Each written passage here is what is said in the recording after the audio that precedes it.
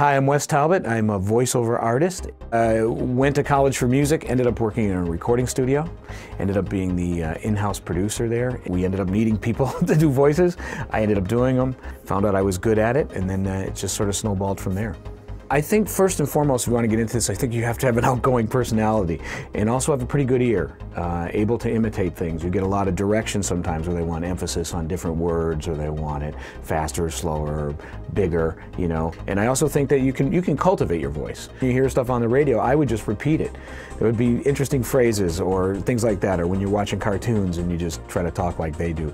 I think anybody could do that. It just takes time. In spite of the obvious things like the television and radio and things like that, there's also corporations need spokespeople. Characters is huge. Animation. It's a great profession to be into if you have the discipline, because you have to have discipline because you're working by yourself. You know, it's pretty much an internet-based business now, just like everything.